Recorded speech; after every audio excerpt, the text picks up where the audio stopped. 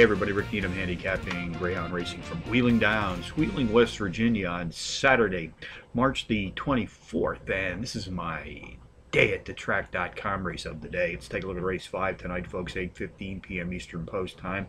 Tonight we have Maiden sprinting 548 yards. I used a software product called Quick Dog to help me analyze Greyhound Racing. Software product has helped me isolate a power pup.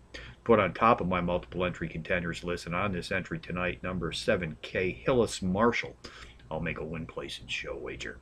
We also like to play the boxed exotics here at Wheeling Downs, so along with number 7 tonight, I'll be boxing number 3, exclusively mine, number 6, M's Red Boyd, and number 4, You See Me Mean Muggin'. That's 7364 for your exotics in race 5. Quick Dog software has helped me isolate a pair of very playable Power Pup long shots. I suggest win, place, and show wagers on both of these entries.